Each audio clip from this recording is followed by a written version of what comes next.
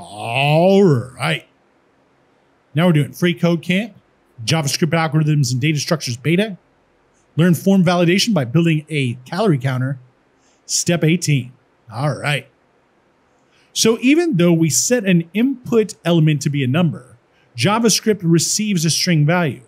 So we're going to need to write a function to clean the string value and ensure that we have a number, right? So we'll start by declaring a cleanInputString function that takes a str parameter, right?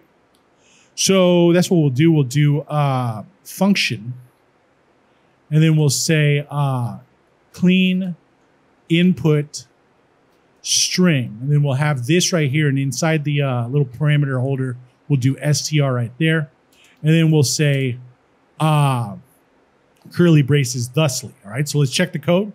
Looks good, and submit it. All right.